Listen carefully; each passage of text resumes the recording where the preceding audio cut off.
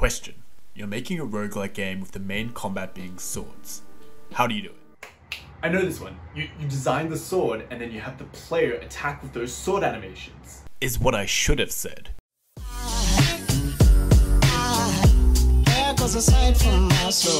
Welcome to another week of development on my roguelike game, Thorn. Now, to get me in the right mindset of development, like every unsuccessful indie game developer, I start every morning with deep contemplation and regret of the decisions I have made in choosing game development as a career path. This week I've been working on getting some weapons into the game. Now the game is mainly melee based, so I spent a good portion of the week studying and being inspired by some of the finest martial art movies of the 21st century. So as discussed in the last devlog, we plan on having lots of weapons in the game. So I started this week off with a little brainstorming session on how I will handle the weapon system.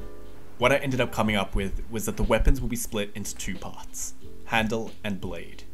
This way every handle can be used for every blade and every blade can be used for every handle. And I'll have slight variations of designs of the blades and the handles so that we can just slap two random pieces to become one with a little thing called faith. So, I got to designing a handful of weapon blades and weapon handles, and in the end I came up with 5 basic designs of each, which should total to be around 25 variations, which for now will be more than enough. Every weapon will also have their own stats, rarity, value, damage, durability, thoughts, feelings, sadness, happiness. And if I hit the old randomizer on them, then, well, I don't even need the other 25 designs.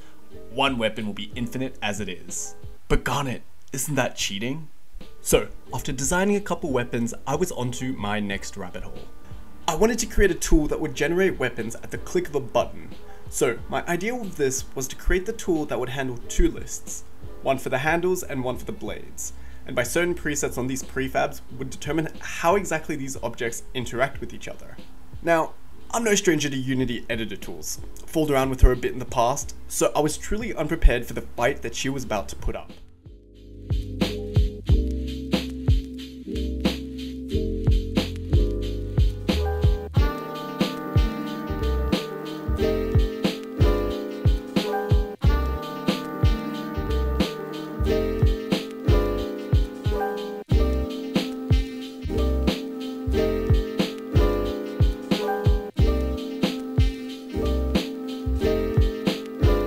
After many hours of trying to understand why I was getting error after error, it turns out creating a list of objects in a custom editor window isn't that easy.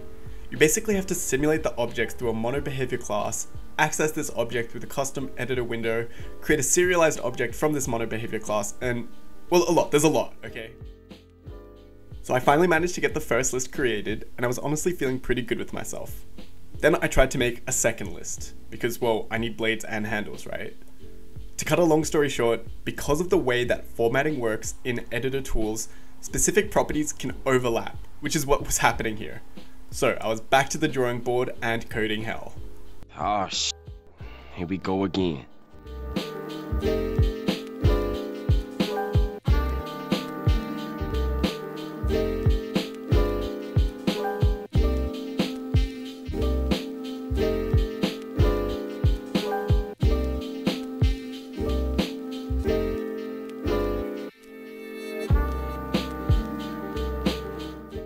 Now, I sat for a while and created my own algorithm for formatting the placement of the properties based on the number of elements in the list.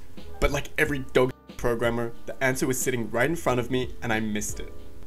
I finally got it sorted, and it turned out I just had to learn how the editor GUI tools worked, so I could manipulate the placement of the property based on the number of elements in the list.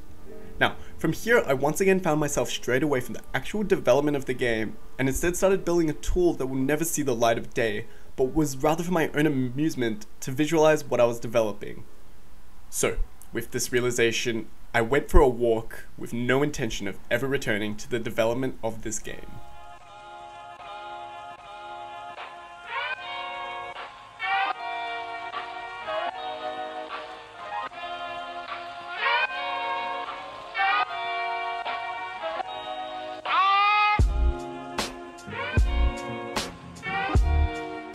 Now, it was during this walk though that I thought about Rando, Big Rando 420, Randall, my favorite game developer who has never created a game. Now the thought of big rando 420's failures and how my path was carving out in a similar direction gave me the motivation to continue. The next task in this system is to actually have the weapons generate and not look like, well, this. So my plan for this is that when I click this big magic button, one of the blades and one of the handles will generate onto the screen and be added together seamlessly. But of course, I haven't coded that just yet, so let's jump into it.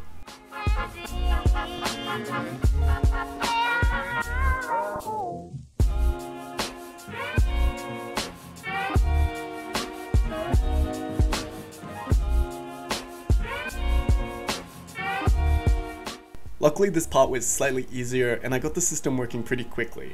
All I'm doing is literally just calling a random handle and adding a random blade to it. There is a thought that I have though, and that's with how the attacking animations and stuff are going to work. And that's because depending on the direction that the player attacks is going to determine the exact sprite that needs to be used.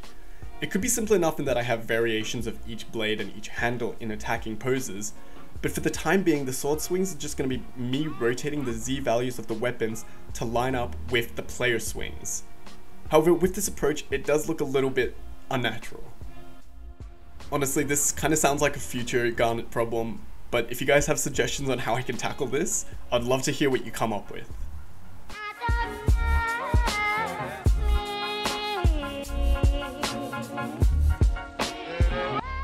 Now, there was another task that I was going to try and get done for this devlog, but there was another issue that I ran into with the collision system for the weapons.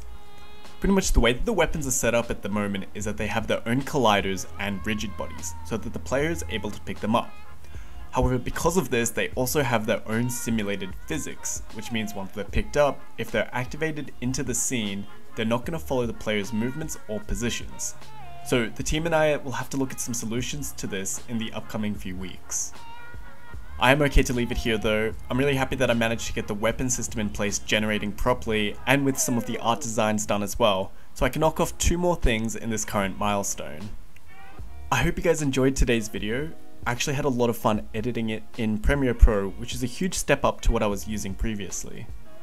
If you guys haven't already, make sure to subscribe to the channel to keep up to date with the latest devlogs, and as always, leave comments down below on things that you want to see in the game. We're nearly through the initial project setup phases, and we'll finally start to move into phase 3 of the project, which will actually see a lot more gameplay elements, which we're all super keen for. I'll catch you guys in the next video. Take care.